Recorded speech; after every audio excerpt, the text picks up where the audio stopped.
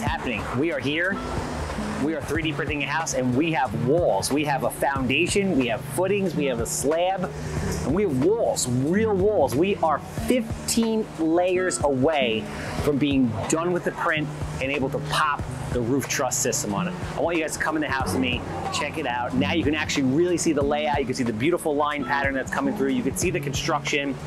The electric's been installed, holes are cut for the outlets, holes are cut for the switches, and we are right there. Once the print stops, we got about 2 months worth of work on the interior and exterior, regrading, roof, all the interior finishings, wood floors, all the cool technology that's been going into the house of the future. And I can't wait to show it to you guys. Come check it out.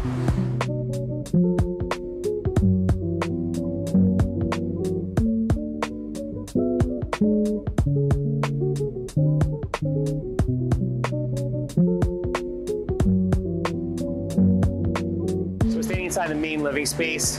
This is the area where the kitchen's gonna go. Kitchen L's out from here around. Got a nice island in the middle, microwave drawer, range, dining room over there, living room in front. Exactly like your traditional wide line ranch, garage and the utilities off to the side. And it's really coming together. As you can see, I'm 5'9½". I'm gonna be doing some yoga soon. My sister told me I'm gonna grow another inch, so hopefully I'll get to be that 5'10½" range. So we got another few feet to go. 9-foot ceilings. This way when you walk in, it's gonna be grandiose. We're gonna have the cathedral ceilings, tons of natural light, and it's gonna make the house appear a lot bigger than it is. Although it's not small, it's about 2,000 square feet, which is far above the size of your average wide line ranch. Now, I know what you're probably thinking. Where are the windows? And you're right. The window openings aren't there yet. What we're gonna do is, as soon as we're done printing, we're gonna take a saw. We have markings in the concrete now. We're gonna cut through, frame out for the windows, pop the windows in, exterior doors, roof truss system, and we're ready to go and start finishing the interior.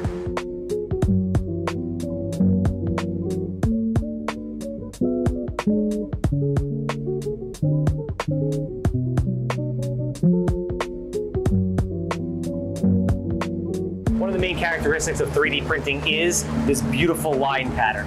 SQ4D uses a rectangular bead that stacks on top of itself as I get wet.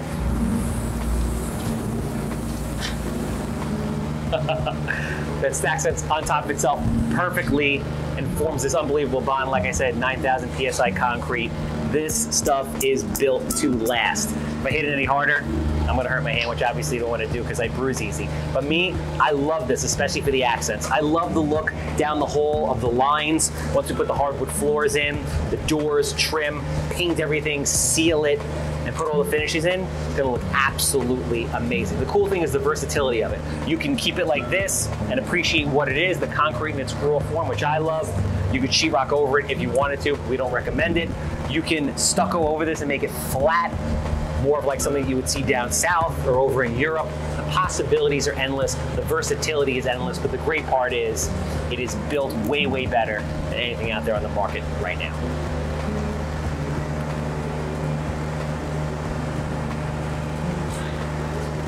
So fucking cool.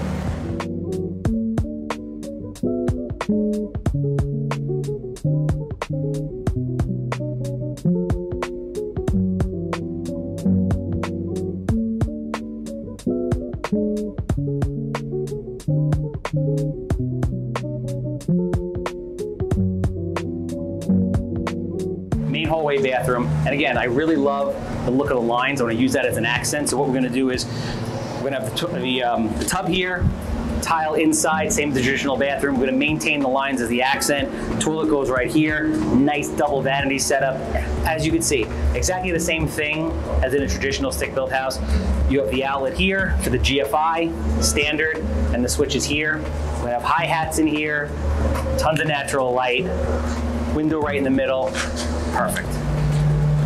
Walking through the hallway. On this side, you have 1, 2, 3 bedrooms, and then the master on this side. I'm going to take you guys into the master. So we're here in the master bedroom, right?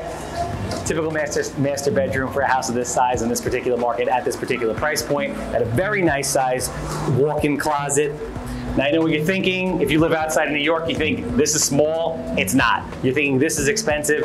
It's not. New York is like another planet. Obviously, everything's a lot more money. Taxes are a lot higher. Land is a lot smaller. But the cool thing about 3D printing is the versatility, and the best part about 3D printing is